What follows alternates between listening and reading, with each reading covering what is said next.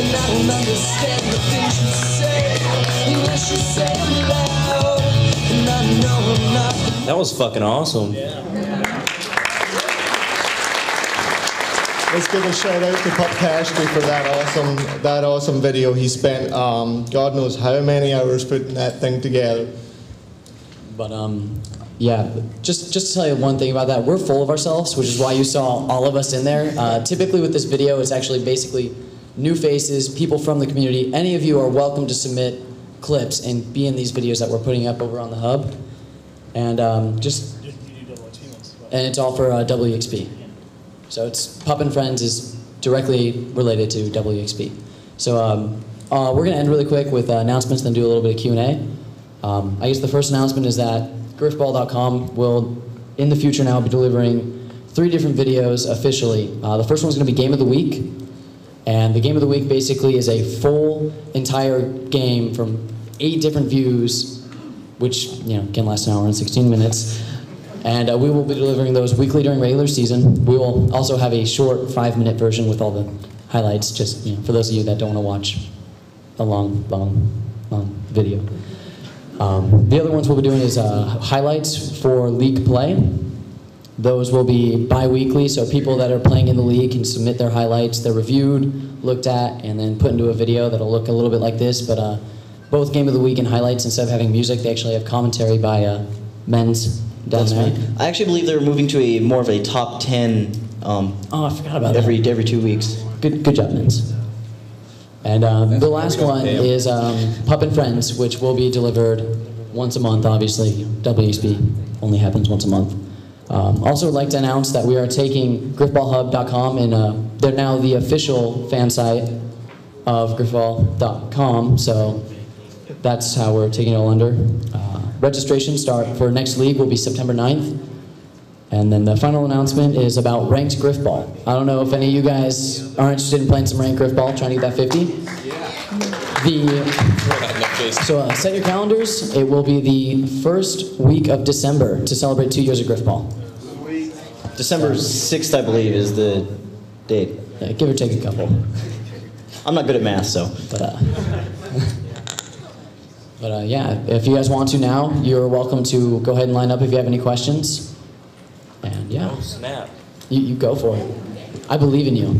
You can do it. Stuck. No. Somebody get him a phone book.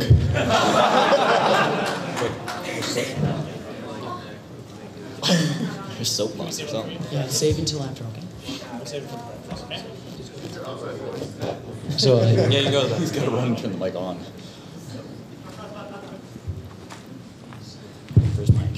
Don't run away yet, guys. We might have something else for you. Yeah, a note to, can you tell this to the level creator thing? Just something Knockyard? that you might, what? Knockyard. Okay. That oftentimes in matchmaking, I've noticed, especially this would happen with unlimited time matches, is if one team gets a good start, it'll control it, and they won't even score. They'll just control the game and not do anything. So if you can tell this to your level editor to make some sort of like teleporters or something, or a different spawn if they're over there or something like that.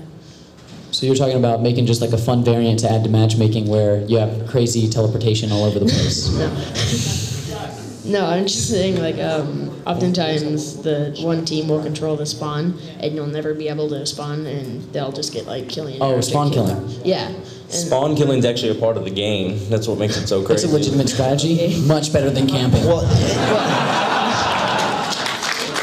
but that being said, also, if your team's not actively trying to score, you actually can be suspended for league play for doing that in matchmaking. If you're, okay. Yeah, if you're stat padding and not attempting to score the bomb at all. We will find you. That's what I meant. All right, thanks. But no, you can come on up here really quick to my buddy Shadow. He has something for you.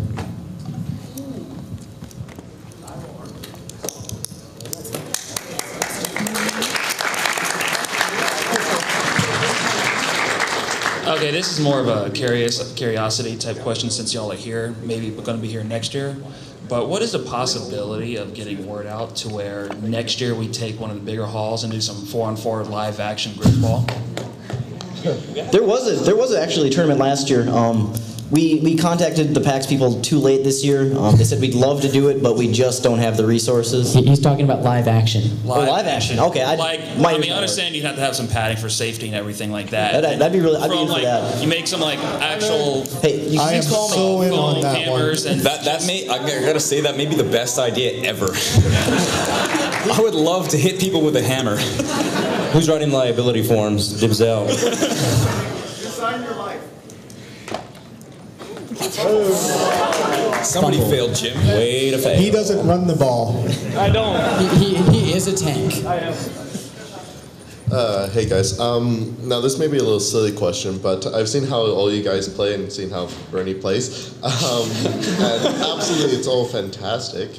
Never can beat or I'm not as good, but I always wondered, how does Jeff do at this? Jeff doesn't play ever so that he can pretend like he's good, and we can't question it until he can prove that. So Technically speaking, he is the best runner in the league. Technically, he is the one that scores every goal. Really? So he should be on top of the list then. You know, we actually made Grifball because we suck so bad at Halo that we couldn't play like Slayer with BRs because we're terrible at that. Then we made Grifball, and Joel, we stopped playing for a couple of months making Rivers Blue. We went back and played, and suddenly the game went from being played on the ground to being played in the air, which you can see in the highlight clips. Like, how are these people flying through the air? And so we didn't understand it. So he's as terrible as he is at anything else in Halo, which is about the bottom of the barrel, as bad as it gets. Oh, good to know. He's better than Gus though. Drew, you want to? Is he? Yeah. Well, I mean, I played both Jeff and Gus's team in the original Winter League, and we actually scored 4 goals in 59 seconds on Gus's team. So. All right, go ahead. I know that Grifball got started way back when you guys were doing that Halo 2 episode of Red vs. Blue where Sarge mentions this is the best game since Grifball. Season 4, episode 2, I believe. We actually watched it last night. Not that in a room hardcore. together. I still knew it up to begin with. But where did you actually get the idea that Sarge would say this is the best game since Grifball? Because that pretty much just came out of nowhere. Well, yeah, it did come out of nowhere, but he also talks about having things like the Grif cannon and the Grif gun, where he fires Grif out of it, and so that he can paint the walls a very disgusting color of Grif. And then Grifball was just another ridiculous thing that was stuck in there. He was playing a game where he was wanting Grif to walk back and forth like a duck at the carnival and shoot him, and he says, "This is the best game since Grifball." And so we had no idea that 3 years later, 4 years later, we'd stumble into something that we'd actually call Grifball. It seems like it was really well laid out, but no, it was just random luck.